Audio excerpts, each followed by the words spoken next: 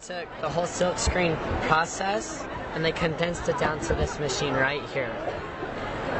Okay. This right here is a shirt platen designed specifically for adult t-shirts.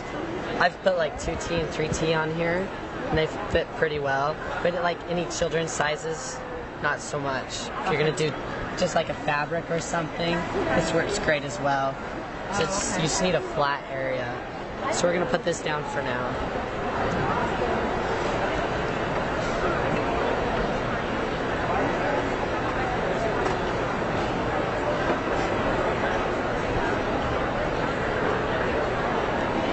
So the first thing we need to do is we need to decide what design we're going to do. So I love scrapbooking. Perfect, right? Yeah, perfect. Go to my computer and print it out.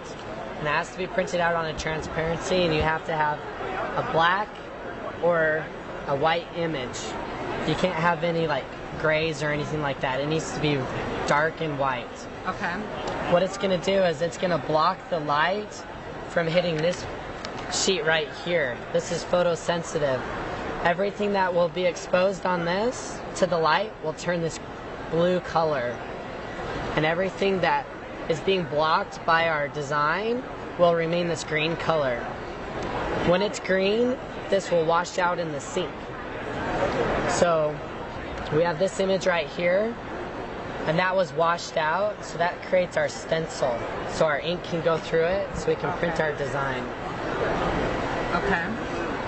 So to get this onto our screen, we just get our screen wet. We just spray it with a spray bottle.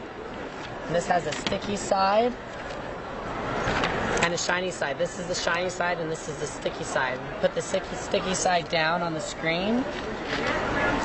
Get all the air bubbles out. And then we just let it dry.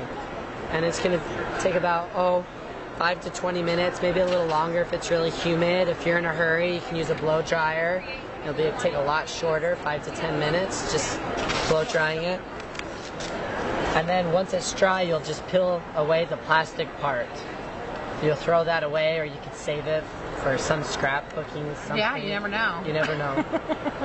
You could draw a design on it and use it for later, for another t-shirt if you wanted to. So then you'll take this screen and your image, and you'll put your screen with your emulsion on top of it, just like this. And you're going to take your t-shirt platen. It has a wonderful back side that's felt, and it'll make a perfect seal for the light under here. It'll trap all the light in. You put a really heavy weight on here, 5 to 10 pounds, and it'll make sure it's sealed, so you'll get a really crisp image. If the image comes off the glass at all, light will trap underneath and you'll get a fuzzy line. So you want to make sure this is pressed down pretty good. So then you'll leave this on here, you'll press the expose button, and that'll turn on these lights right here, and everywhere the light goes through, it'll hit this green film and it'll turn it blue. And everywhere that's black, it'll leave it that green, and then we can just wash that out, and you'll have a screen just like this. Oh, okay. See how the green washed out? Uh-huh. And the ink will now be able to pass right through there. So we'll throw this in here. We put our t-shirt on here earlier.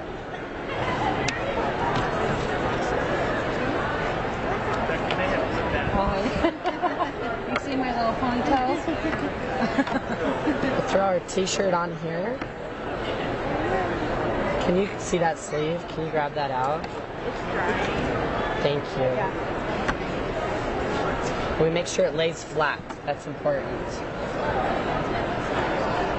We have our squeegee and our ink.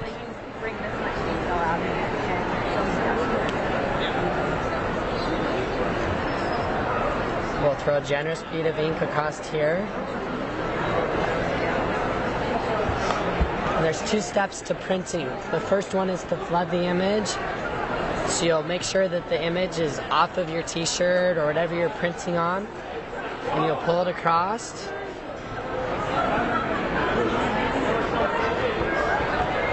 That'll make sure that there's an even amount of ink throughout the whole design.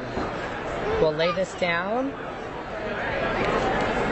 apply even pressure across of it,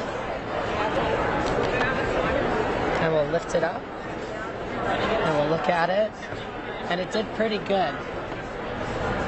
What we're gonna do, we can add just a little bit more ink.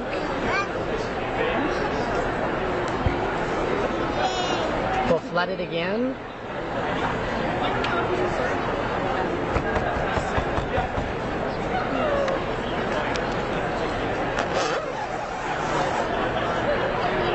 Into one more time.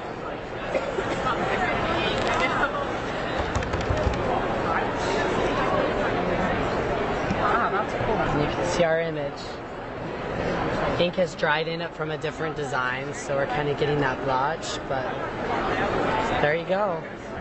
It's pretty simple. If you have any questions after this, you would let it air dry to the touch. You take it over to your ironing board and just put a piece of paper or cloth on top of it. Just iron it for 3 or 4 minutes on high, and it's ready to go through the washing machine.